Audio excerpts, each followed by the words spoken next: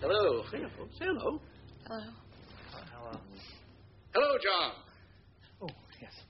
I've got lines. Well, fine, I guess. But how did I get here? Well, let me show you. First, I'll need a drop of blood. Your blood. Right. Oh, John, that hurts. Relax, John. It's all part of the miracle of cloning. Hello, John. Hello, John. Hello. Hello, John. And from what? Hello, John. Flow extraction has never recreated an intact DNA strand. Not without master sequence gaps. Good afternoon, John. DNA from what source? Where do you get 100-million-year-old dinosaur blood? Shh.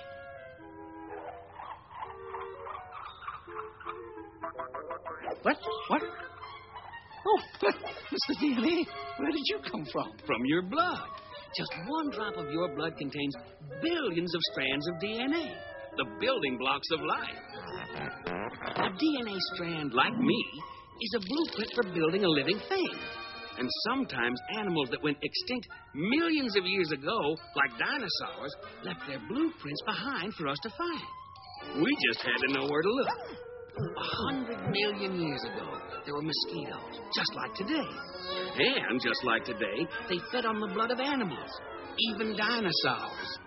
Sometimes, after biting a dinosaur, the mosquito would land on the branch of a tree and get stuck in the sap. After a long time, the tree sap would get hard and become fossilized, just like a dinosaur bone, preserving the mosquito inside. This fossilized tree sap, which we call amber, waited for millions of years with the mosquito inside until Jurassic Park scientists came along. Using sophisticated techniques, they extract the preserved blood from the mosquito and, bingo, dino DNA. A full DNA strand contains 3 billion genetic codes. If we looked at screens like these once a second for 8 hours a day, it'd take 2 years to look at the entire DNA strand. It's that long. It's full of holes. Now that's where our geneticists take over. Thinking machine supercomputers and gene sequencers break down the strand in minutes. And virtual reality displays show our geneticists the gaps in the DNA sequence.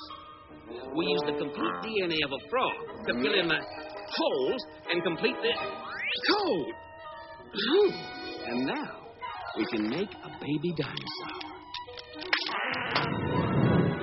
This score is only temporary. It all has very dramatic music, of course. March or something. I haven't written yet. And then, of course,